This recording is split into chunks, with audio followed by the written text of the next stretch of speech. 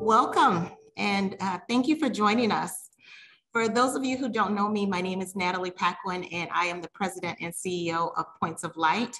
And for those of you who are familiar with Points of Light, you know that for more than 30 years, our mission has been to inspire, equip, and mobilize people to take action that changes the world.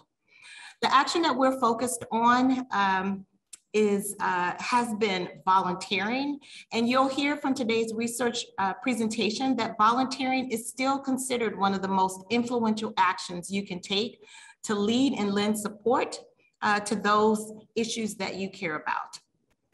But what we've come to see also is that the next generation of civic leaders is also solving problems with more tools than volunteerism. The way that people talk about or participate in doing good or creating change has evolved.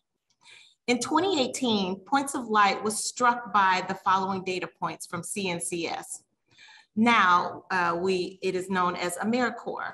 And those data points are 30% of people engaged in formal volunteerism, 62% of people said that they helped in other ways, and 90% of those surveyed said that they actually participated in being civically active. People are using their voice, their purchase power, their choice of place of employment, and other strategies to express their values and solve global and community issues. This led Points of Light in our team to expand our thinking and our actions beyond traditional volunteerism. And in 2019, we unveiled the Points of Light Civic Circle as a framework for engagement. The Civic Circle is about individually and collectively helping people realize that they have agency to create change. Here's a short video introducing the Civic Circle. We believe that the most powerful force of change in our world is the individual who makes a positive difference. The Civic Circle represents a person's power to lead, lend support, and take action for causes they care about. The challenges facing our world are big, and the solutions may feel out of reach, leading people to search for inspiration, creativity, and the energy to make change. We know that when people act, they may not assign themselves traditional labels. They may do good through the purchases they make, where they work, or by donating or volunteering. Individual actions, no matter how small, can make an impact. When you combine any of these actions, the Civic Circle is transformational. We believe a person who lives a civic life understands their social responsibility, advocates for a just and fair society, and ultimately can be a spark for meaningful change. Whether you vote, share messages about a cause you care about on social media, or use your time and talents to bring resources to an organization working in your community, every action matters. It starts with you. How will you tap into the power of the Civic Circle?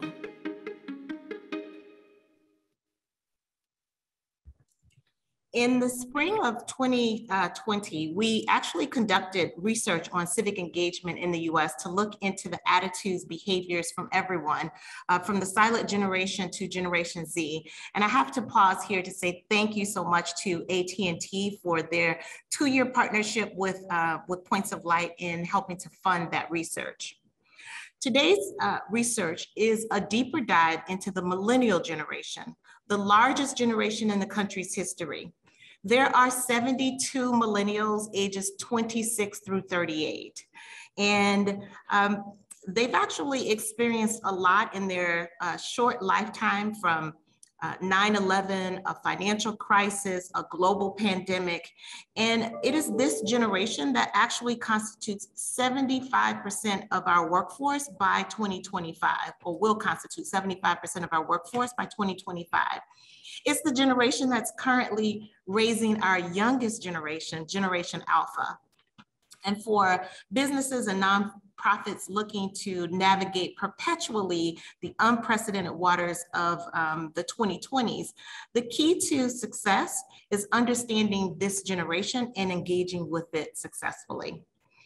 For this research, we actually partnered with our good friend Derrick Feldman and his exceptional team at Influence SG.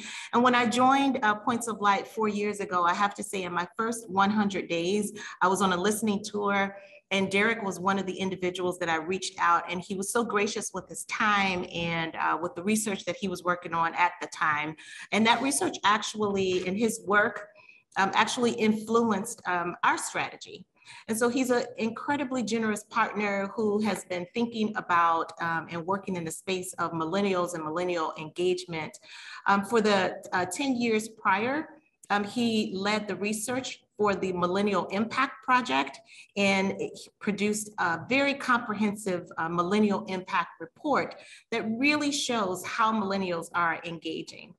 In addition to his leadership at Influence SG, Derrick is Managing Director of Ad Council Edge, the Ad Council Strategic Consulting Division that advises the formative stages of public engagement.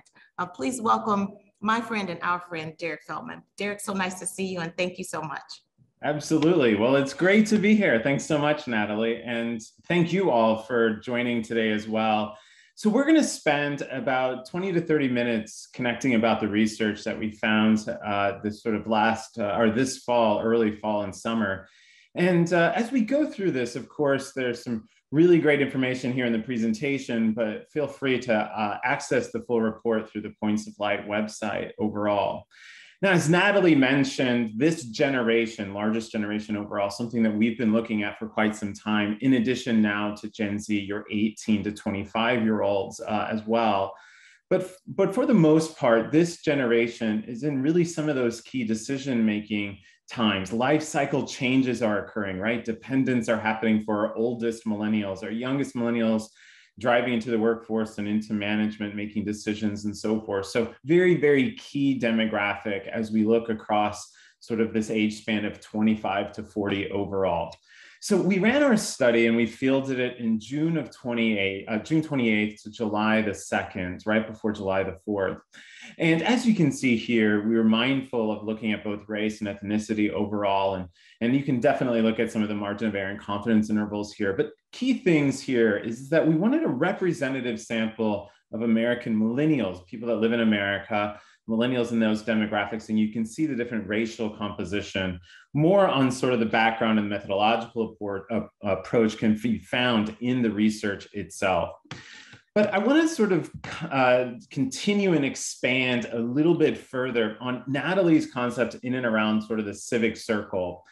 The civic circle truly does represent an opportunity to influence change. And I think that we as organization leaders and company leaders look at this and say, and really start it from the position that every individual has assets of value. Now, your organization may not value some of these as much as others, but to the individual themselves, my voice, my dollars, my network, my actions, all of these things add and contribute value towards the social issues that I want to affect. As you see in the civic circle, each of these represents a way for me as an individual, as Natalye said, to express those values, but to influence change in some way. And for some of our organizations, we're the recipients of the actions related to the civic circle. And as we are the recipients of that, there's one thing that's really, really key, is that anytime anyone gives you something of value, it is that they expect that you're going to take that value and do good with it and make progress, add value to the issue that you're trying to address, the people you're trying to help overall. So while the civic circle is a conduit through to create action and impact in the eyes of the individual based upon what they value, it's also our responsibility at those who are receivers to help them understand how progress has been made, how that individual's asset and the things that they brought to the table, conceptually, virtually, literally, added to what our issue and our people were trying to affect in some way, shape, or form. So the civic circle was something that we brought into this study to make sure that we were looking at it through the lens of the individual's perspective overall. Because every individual, and something that we've learned through now more than a decade of looking at both millennials and Gen Z, is that the individual is a supporter of social issues. That means that they support it through many different ways that's represented on the civic circle. And it means that they take their actions, which they value, to try to show that support in many meaningful ways. So let's go ahead and dive right into some of the key findings. And of course, just given our time, we're just going to talk high level about some of the key pieces so that you have an understanding of that. And then Natalie's going to join me later on. We'll have a little bit of dialogue about that. And I hope that you will enter some of your questions and comments into the chat and Q&A, because we'll want to get to those a little bit later as well. So one of the first key findings is always trying to understand what issues are of most importance. Now, as Natalye mentioned, this generation has been going through a considerable amount, as well as we all have been too. And so when we think, though, about the issues of most interest right now, they tend to be very personal. Some of the key things that they're going through, both in their life and sort of, as researchers, we call this sort of life cycle changes, things that are happening to our dependents, to our families, to the places where we live, work, and play. And as we look at that, some of the things that are affecting us, or at least of interest, are affecting millennials for the first time as well, right? We have our youngest millennials getting into the workforce, employment issues potentially, health and healthcare potentially as those that have growing families, and so on. So it's no surprise as we kind of look at some of these issues. And while this paragraph here kind of gives you some data points, I think it's important to just look at it from this slide here, which will show you the different main issues overall that rose to the top. These are your top 6 overall. Now, we had a laundry list of issues that we often ask, and something that we consistently monitor, not just in this piece, but in other means. And I will say 2 key things here is that while on here, you see things like COVID and some health-related pieces, employment and wages, and all of those kinds of things that relate to increasing employment, jobs, skills, and creation.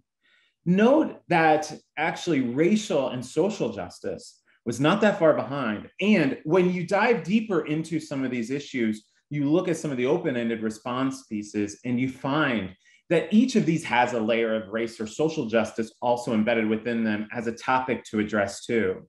So while it wasn't necessarily in its top by itself, independent, it was connected to each of these issues that you see on the screen.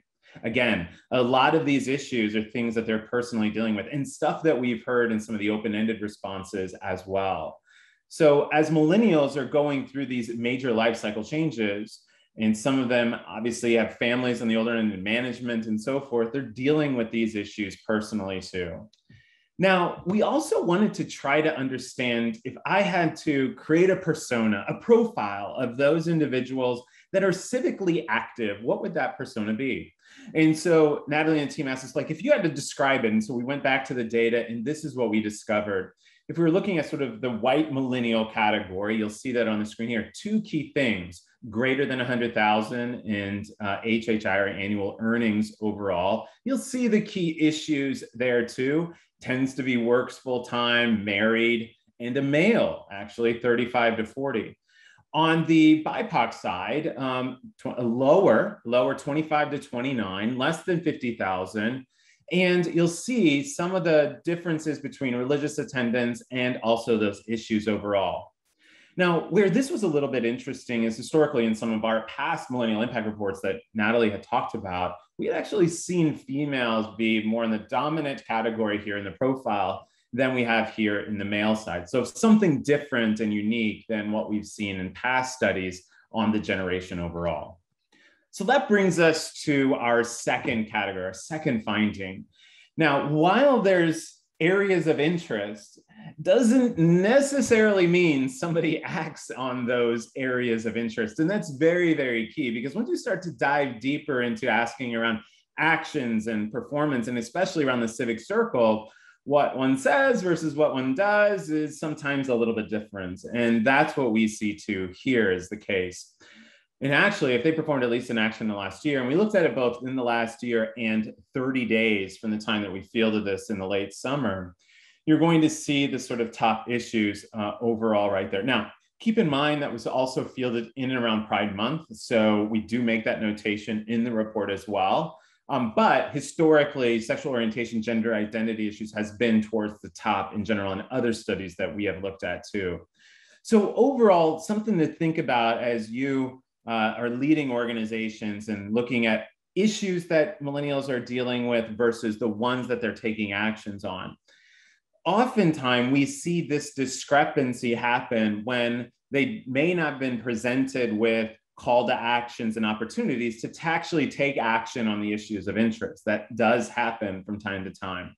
Media narratives, cultural, social, economic conditions locally tend to move sometimes our actions towards some things in different ways in the moment as well. And then of course, there's always peer leverage. The things that are happening in our workforces, in our workplaces, things that happen within our neighborhoods and so forth that tend to challenge sort of our interest versus our actual behaviors that happen overall. So not to necessarily say that it's a surprise, but rather it's consistent sometimes with what we see from our desire versus the things we tend to work on as well. Our next finding is around what did, millennials, when they're looking at engaging in these issues, remember, we've got that civic circle overall. How did these individuals perform some of those actions as well? And so when you see some of these actions, I'm going to take the top 5 issues, right? If you saw earlier, so we've got COVID and mental health, climate change, healthcare premiums, and civil rights. Then you look at time spent on these overall. And as you'll see, the time spent on learning, using social media to share and promote, changing purchasing and behaviors based upon a company's engagement or not in a social issue, as well as donations overall, were ones that were tracked in the highest categories in each one of these.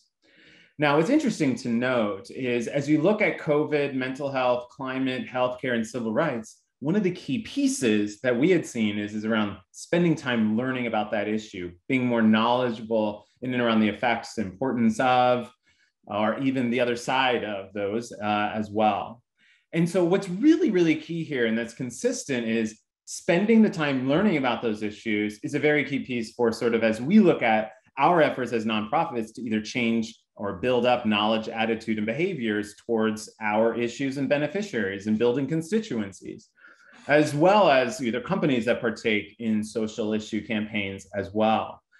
So for you, this is a really, really great opportunity to see that one of your primary roles should be is to help people as they seek out information, especially on some of these core topics, to provide that information to help them become more knowledgeable. So then breaking it down even further, when we're looking at those individuals that spend time learning about social issues, we started to look at what does that person look like and what kind of attributes do they have? And you'll see that on the screen right now. They're the older millennial, male and married, 4-year degree, makes a little bit more than 50,000. And these are some of their top issues overall. Again, this is an actual sort of a surprising piece because in our past studies, overall, we would have seen sort of the female side be higher here than the male. So very interesting categorically that we had seen in sort of a gender difference that we had as well. I want to highlight specifically one action in particular, which is around volunteering and what we had seen over the course of the pandemic from this sample overall. It was strong and still seen as very influential. You'll see on the screen on the top circle, sort of, did they volunteer online or virtually? And 66% of the sample had. And then as you look, sort of, do you plan to continue in that same capacity with what you've already done? And nearly 80% said yes. And so some pretty good indications that there's online interest, obviously, in virtual volunteering, but also maintaining the pace in which that they were volunteering too. As we look on the next slide, I sort of break it down a little bit further and sort of looking at the actions you've taken in support of social issues and causes. So we wanted to understand, given these issues that are so important to you, what do you think is the most important as part of that civic circle? What is the most important thing on there within the civic circle that you think can have the most influence, have the most impact overall? And when you see it here on COVID, it was volunteering. Civil rights was actually changing purchasing habits at 88%. Mental health was volunteering and supporting their peers and fellow family and friends at 86%. Looking at employment, participating in actually marches and rallies, sort of the jobs area as well. That was one of the top key pieces only in that category of the issue. And then lastly, working or contributing financially to those organizations working on healthcare or health premium issues in the United States. So top responses as the most influential, very influential overall. Basically, as you see there, volunteering continues to be influential with some of our key health issues for sure. And our next finding, let's look at sort of the uncertainty that kind of kept around some of millennials from taking action. So why didn't you, right? So we highlighted to now all of those individuals that took action. So now we're going to look at those that didn't and why. And not completely surprising here, right? Because a lot of this relates to COVID pieces. Financial ability was obviously the top there, but as you look at the rest of these, obviously they tend to be in and around the COVID pieces. Now, that last one, unfortunately, I would rather be doing other things in my free time. Well, I guess we can't satisfy everybody, but maybe this is the opportunity for us all here to change that. That doing good obviously is advantageous for both themselves and community. So, but just keep this in mind is that hesitations still exist in and around, and this was late summer, hesitations still exist around the categories of actions and participation due to COVID. In another finding, about a half of millennials overall believe that more than ever, civic engagement is pretty key. And we wanted to get attitudinal data. So we asked a lot of different sort of scaled levels of attitude, sort of Likert scale style questions, where we gave them lots of different statements to react to try to see where they are. Now, keep in mind that the vast majority of the people that take the survey here, this is a one-time instance, and sometimes those attitudes can shift. But I think what's very, very key to note, as you'll see here, is that the pandemic did change the way people view sort of community, civic engagement, and helping others, sort of that support for social issues.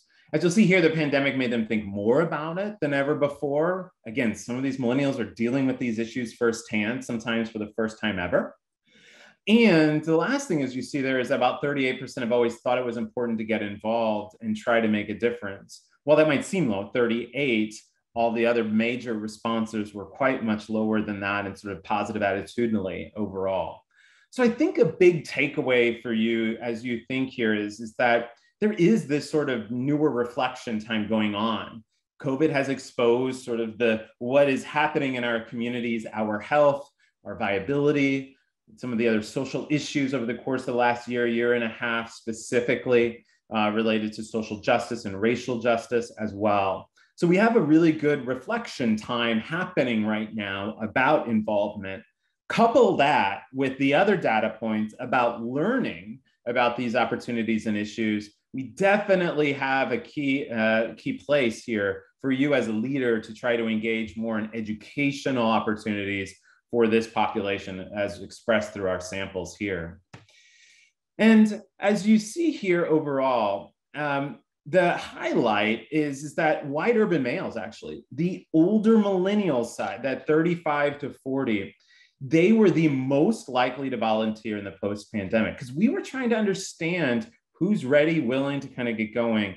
Now, obviously, it's sort of hard to say now we're in a post-pandemic period. I think we're all in this odd stage of where we are in the pandemic, but can say that is that this population, when looking at the data, primarily was interested in sort of continuing on and accelerating their volunteerism engagement. I also share with you on here right now some other key attributes. You can kind of see where males were, white ages, and urban versus rural and suburban. So really, really good opportunities when we look at the engagement side. Our next finding is in and around companies and how active and involved they should be with social issues by far. And I think what's really interesting to note is how we ask these questions.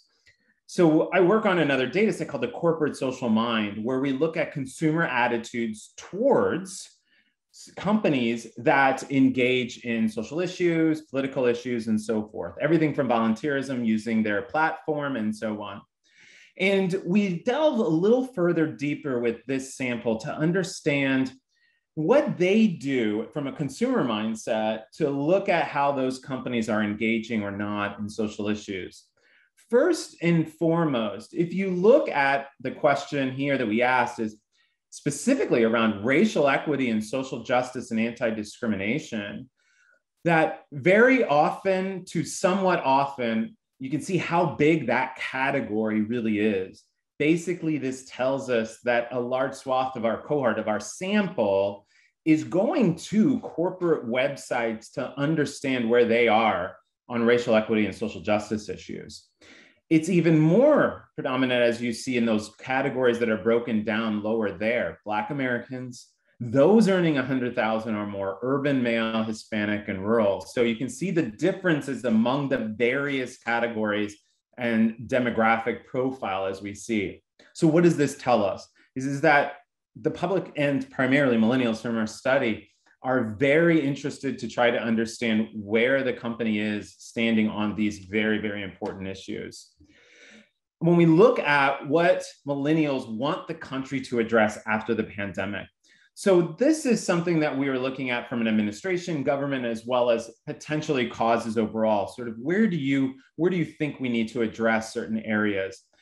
And as you see here, healthcare, criminal social justice, education, and the environment and climate overall were there. The top issues, as you can see, based upon those categories and percentages, are there.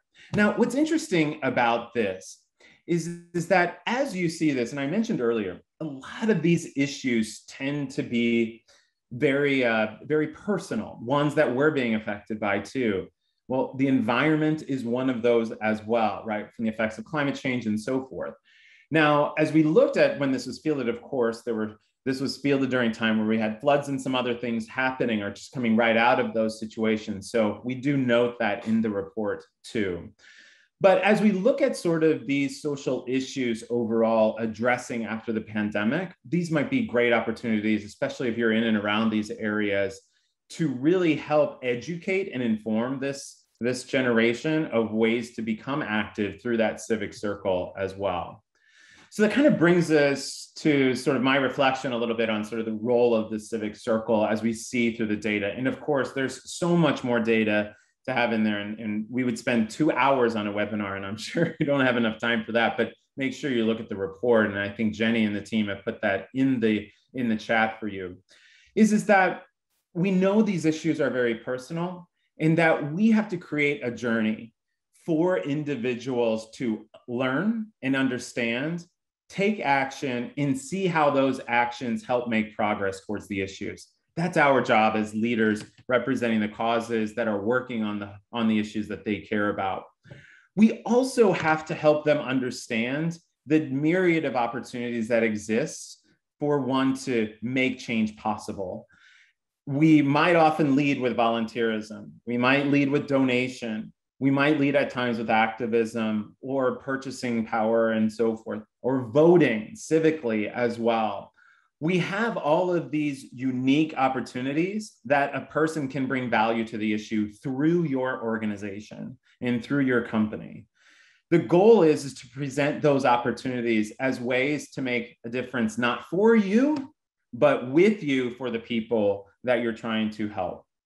They see you through the civic circle as conduits to create and affect change. And that's something that the data really, really speaks to. Natalye mentioned that we see many different ways in which that somebody wants to bring that value that they hold and bring it towards those social issues.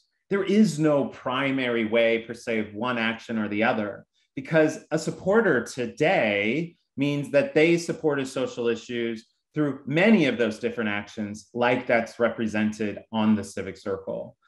The goal is to help them understand all of those different avenues and show them that anytime they participate through the civic circle and through your organization, that progress is being made. And as I always joke, we love the word impact. We love the word impact. And while some want to truly have an impact, of course, they just want to know if they give you something of value, that progress was made. That's your job, to help them understand that through the Civic Circle and through your organization, that was possible.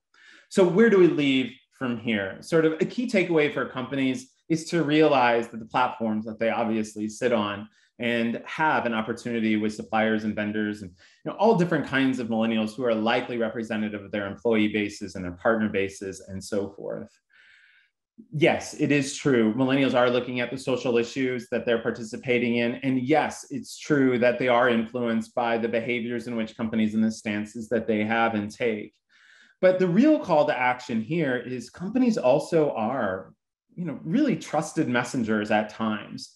They can help that learning opportunity. We know that millennials are seeking more information on these issues and topics that are greatly affecting them and their neighbors and their peers and their family members.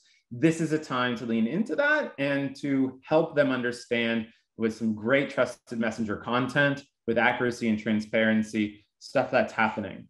Be another conduit to inform, especially with an audience that's really eager to learn. The next one is for us as causes and nonprofits overall. We have this opportunity to present so many more opportunities to create change together. These individuals, millennials in our sample, and all the ones that we have studied through the years, see themselves as co-conspirators with you. They see themselves not working for you, they're working with you together to affect something that they care about as well. And so present it that way. Help them see together that you have a journey that's set out to help to create change, and they can participate in that journey and make it their own. Illustrate all the different ways in which that somebody can truly take action through the Civic Circle, and help them realize that no matter what action they take, it adds value to the work that's being done for the people you're trying to address. That is so, so key. It feels really good when you realize anything you contributed that you personally felt was valuable, somebody recognized as well. Thank you so much for that time. I know it was so quick to go through, but there's a lot of questions, of course, that we want to address. And I think I'm going to bring in my colleague, Natalye, back so we can walk through some of those. Yeah, hey, Derrick, thank you. So exciting, and really appreciate your long-term partnership and friendship.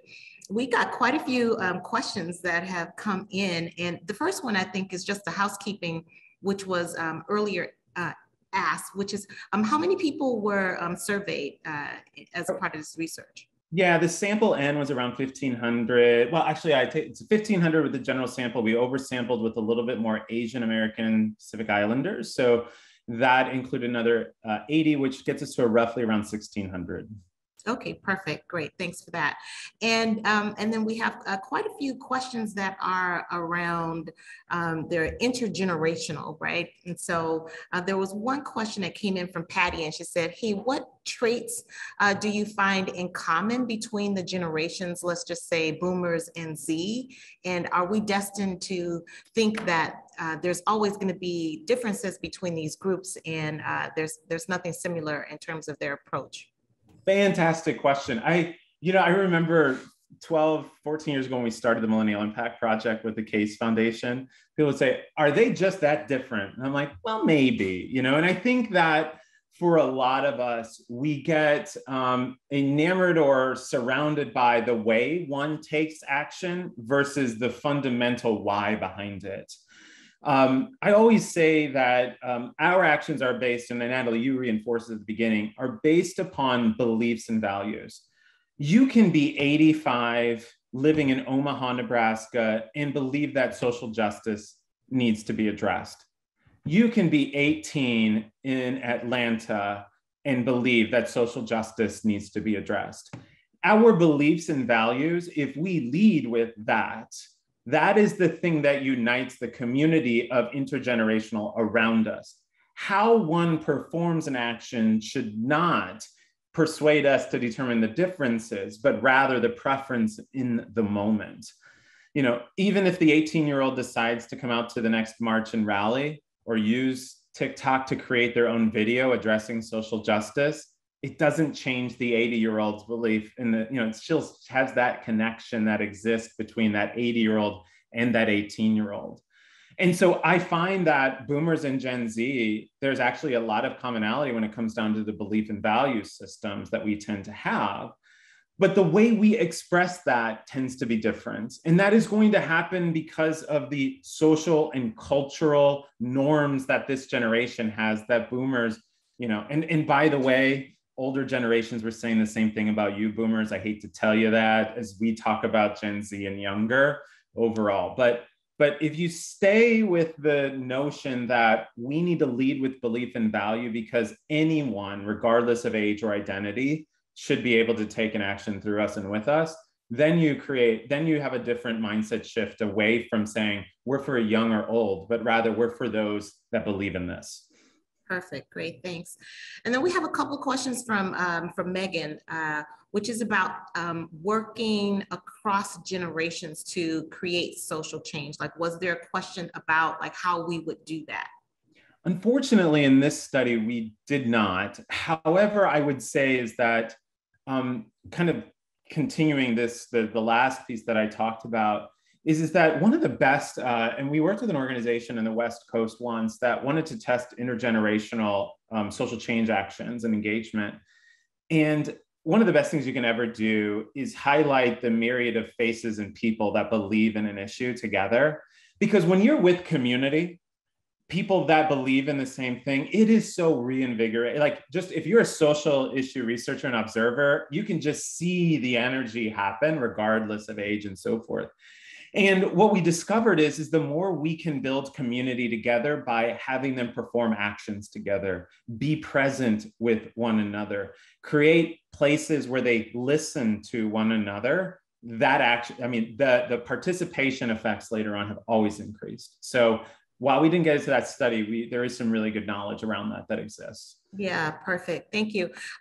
Here's another one from Megan, and this is, I think, really important. She says, look, a great deal of information has been written about the burden on women, childcare, employment, homeschooling, and how difficult it's been during the pandemic. Do we have a sense of whether or not this increased burden on women or the family have influenced these results? Megan, were you in our meeting internally? So as soon as it came out, Dr. Amy Thayer, who leads the research with me, she said, I wonder if this, and we had the same question. And unfortunately, sometimes when you do research, you just get about 100 more questions that you want to ask the next time. But I'll say this, from what we know about life cycle changes, employment, and so on. If you look at the long-term trajectory of how an individual engages socially and civically, it tends to be like this. It goes up and down, but it goes up. It is on this track to go up. Those downward ebbs and flows occur when we as an individual are going through life cycle or personal professional situations. It has nothing to do with what the organization did or so forth. And we know actually that there are, at least in our studies in the past, that there are about 4 of those that we track and monitor consistently that pull one's civic participation lower in times. One of them is dependence. The second time is that not when they get their first jobs, but actually when they start managing people, you have a whole new perspective and you start to also work up the ladder, young performing leaders as well. You're completely and utterly financially independent as well. And then lastly is that the individual has sort of had more experiences with other travel, cultural, social experiences in and around the cities and the environments in which that they live. So while I can't give you the definitive answer, a hypothesis I have is that, yes, that is true. And I think that's reflected in some of the profiles. That's my hypothesis. And I think that, as we sort of see where we go from here, that the law will go back to where we were. Perfect. Then I think this is a clarifying question. We have one attendee that says, hey, I'm a little confused. Are we saying that the average millennial that is volunteering is a Caucasian male? Yeah, so it was an interesting one. So what we did is that we looked at all of the individuals who were volunteering and trying to develop the profile of those. The dominant attributes in the demographic and ethnic racial profile of those individuals. So that came out to be more white male than, well, male and then white as a separate category. But yes, in this case. Now, using the word average would be a little hard because from a research perspective, we wouldn't say average per se. We would say the dominant profile attribute that was contributed to this particular question in general. In addition to that, I would say is that that was for this sample in this moment. And it'd be interesting, and as this is really connected to the last one that Megan asked about, is that I wonder where we are now and where we will be at the end of the year. That was primarily in the summer timeframe and so forth. There's some other researchers, colleagues of ours, that are working on various gender, both gender and non-binary research, looking at the ebbs and flows of civic participation right now. And it's interesting, they're getting fluctuations as much as we are. Hypothesis, again, might be in and around all of those two as well. Perfect. I do have an additional question, and this was around the elements of the Civic Circle. And, was there anything that surprised you in terms of which aspect of the framework people were most interested in?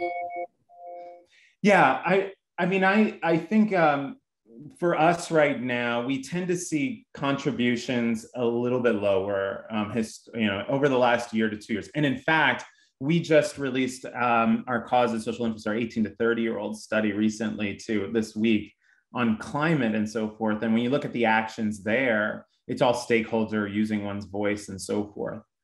Over the course of the last year and the 2 years, given where we are in some of our social issues and what people are seeing as more influential, using one's voice and getting themselves out there is by far being the most preferential and what the person perceives as being the most influential, because some of that stuff is happening in real time as we speak, right? It's the leverage brought to companies or brought to government stakeholders and so forth to try to address social political issues that currently exist. So some of that's a little bit of a cue. Doesn't necessarily mean that person has participated in that way, but they see others, or you get modeling behavior environments where it's like, oh, I see everybody marching and rallying. I think that's, and then all of a sudden they hear a change occurred. And then all of a sudden it's, from that perspective as well. But for me, I think one of the most surprising pieces is the amount of knowledge gain, the knowledge piece, learning overall. It is just an opportunity for causes to get themselves, nonprofits to really get themselves out there and help to be more informative in this moment as well. Now that takes some creative communications, and it takes some creative ways to do that, to break through. But it's clear that we have, even when you look at those that were trying to understand what companies were doing, it's this, I want to go learn what's happening here. I want to go learn about this issue and so forth. So we're at a unique time where it's some of these issues, people are trying to get an understanding of them, potentially to take action. And that's where it's, how do we inform and then incite action from that information? Yeah, thanks. I think that's quite insightful for us as well. When we originally created the framework, it had 8 icons of civic engagement, and the icon around listening and learning actually was brought to us by leaders within our network who were, listening to people who were in community, and we understood that that was a very important way to engage. So thank you for that. Yeah, and I think too, Natalye, I just want to say one more thing. Recently, we've been in the field doing a lot of qualitative and ethnography pieces. This is a pure quant exercise at this point. But in our other studies, doing a lot of qual environments, is that when you start to understand why somebody is taking certain actions, you start going back from this is what you did. I need to get back in the mindset as to how you got to this point. And as you look at those things, one of the things that we often hear and see in the early end is, I've been trying to figure out a way to use my voice impactfully, or I never knew this was really going on, so therefore I was doing the inactive piece. Or lastly is that I've been trying for people to listen to me, but no one is hearing. And finally, this incident happened where it's like, here's what I've been talking about for so long in general. So while we are looking at learning, there's this aspect of listening as well that is very, very key. And to your point, Natalye, of doing listening in communities across the country, you find that some of the things that have happened over the last 2 years have sparks of sort of, yeah, I've been thinking this, or this has been happening. I've been trying to raise my voice about it. And it took these incidents for it to occur. Yes, so interesting. Thank you. We understand that around behavior change, there's awareness, education, and then a call to action to really get people engaged. There's one question that came in, actually 2 questions. They are a little similar. And one was about the messaging. Did we get into any indicators around messaging for getting people more involved in volunteering or civic engagement? We didn't test messaging, although that would be the next step, right? So a great encouragement there. We do know, based upon other sort of messaging, that usually anytime, and this is from other studies that we have done in the past, specifically through the Millennial Impact Project and so forth, if we lead with components related to belief narratives, it tends to be better than the CTA request usually at the front end. So that would be things like, we believe every child should have this, or a family that stays together heals together. Those kinds of narratives leading with the belief narrative has historically kept engagement into the CTA, that whatever that call to action is stronger. But for this particular study, we have not. Great. Now here's, I think, an excellent, well, they're all excellent questions, but here's an excellent question, because, a part of Points of Light aspiration is to remove barriers, create a world where it's easy for people to lean in, and where no one's on the sideline. And so this question is, how does the research profile show that there are barriers to other civic engagement? And I just want to make sure I got it. How does the research profile show that, I think there are barriers to other civic engagement? Yeah. And what can we do to reduce barriers for civic engagement? Yeah, it's an interesting one, because oftentimes when we are, we'll get somebody that says, we sent this request out and nobody reacted. And we're like, all right, well, let's examine it. Then you get like, is it the message? Was it the CTA? Was it the offering? Was it the opportunity? You kind of go through this whole line during the data part to try to understand it. It already goes without being said that the vast majority of the general population doesn't start with a high expectation, high responsible piece. You have to understand that the brain is an economic system constantly. We love in our heads to do the least to get the most, right? It's like, okay, I want to go over there. Waze is going to tell me the fastest route to try to do it, right? It's always an economic. It's like, how do I lose weight and not exercise, right? It's like all these kinds of things. Well, in the civic space, it's true. When somebody hears a message or sees an image, their brain isn't saying, you know what you need to do? You need to get on their board and you need to do that for the next 2 years. What the brain is saying is, this is wrong. Stand up and let it be known that this is wrong first. And so that's why you see young people consistently in social platforms, right? It's like, this is wrong, or this is incorrect, or I'm liking, or like that form, by the way, and this is psychologically piece I wrote in my social movements book around how we start the process, because something has to either support or conflict with our identity and our value system. But the brain isn't immediately going to, you're going to go attend the march and rally. The brain gets itself up to that point in general. So the first part of the journey is to help somebody who identifies with a common value and common belief feel like they're not alone. It is all about themselves feeling like we are there, that there are other people that believe like me. And that might be as simply saying, if you believe in this same thing, raise your voice today and commit personally to it, and here are all the other people that committed with you. While that might not be a meaningful action yet on your side, it's incredibly personally meaningful for the individual.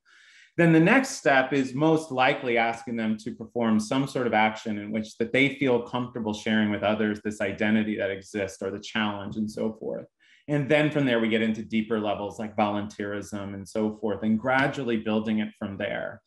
But it's our job first to help the person feel like they are part of a community of other people that believe the same thing. That's so, so key. That's part of that learning journey, right? Once you learn, it's like, what do you do after that?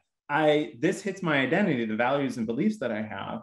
I want to know who else is out there in general. And because we're social human beings, we want to know that we're not alone when it comes to this issue. Yeah, thank you. There's a question about, and I'll take this question, will there be a follow-up survey? It's our intent to continue to research this issue. Again, we're very thankful for our partner for the past couple of years, AT&T, who supported this research. But yes, there is intent by Points of Light to continue to learn more about civic engagement and inspire and equip and mobilize people to take action. So this is core to what we do. Another question.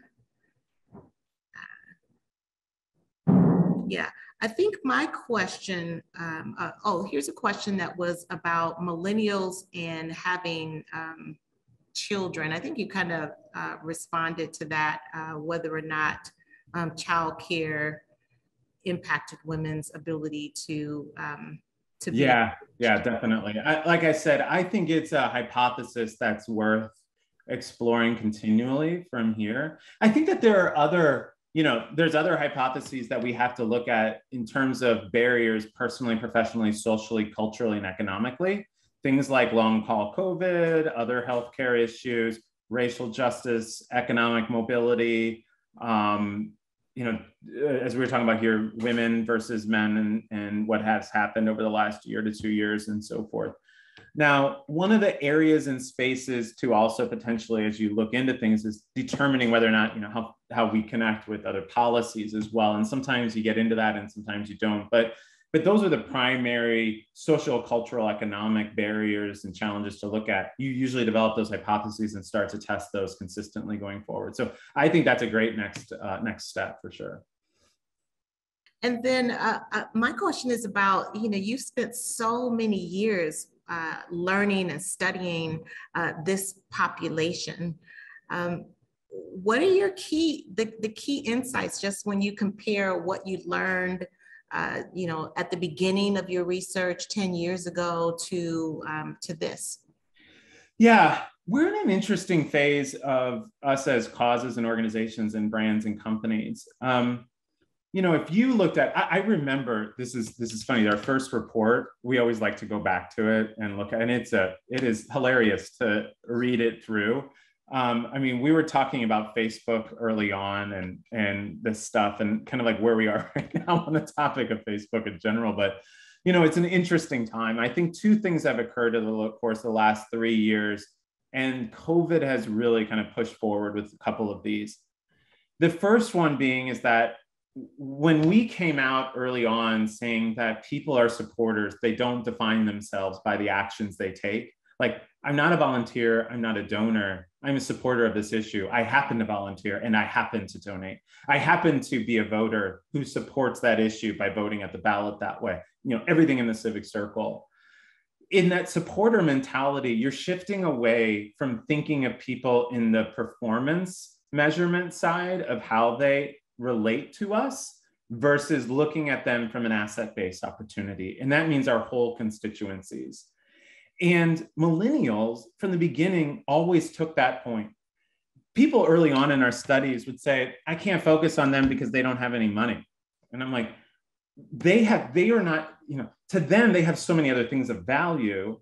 They're not thinking about their involvement the way you think about their involvement in general. So we've had a cultural shift. And I think now this data continues to reinforce that I am a supporter who has so many different ways to influence change. And financial dollars is one, but it's not my only one. And I have so many other things to do. I think the second thing too is with that also brings a challenge for all of us here.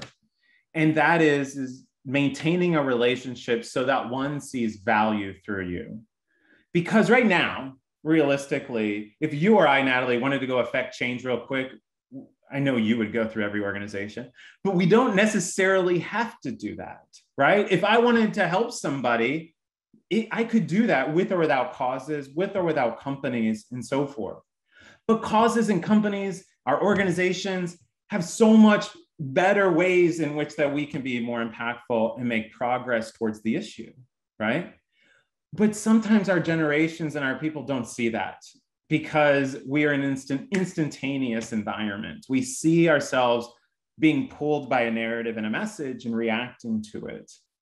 And I think when you see this data here, and one of the things that I'll hear when people say, I don't see my cause in that group, my issue I'm working on isn't in the top 5 and so forth, I would never look at that negatively per se. I would look at it and say, what are we doing ourselves so that people look at us to go through us to affect change on this topic?